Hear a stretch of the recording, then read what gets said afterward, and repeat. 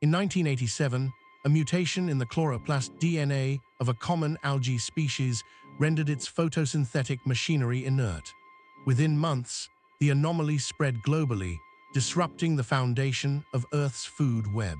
Oxygen levels plummeted as plants and phytoplankton ceased producing it, while carbon dioxide accumulated unchecked. By 1990, mass crop failures triggered famines, and ecosystems collapsed as herbivores starved.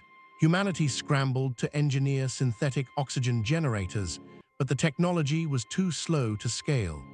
Cities became ghost towns as survivors retreated to high-altitude regions where residual oxygen lingered. By 2010, the last human outposts fell silent.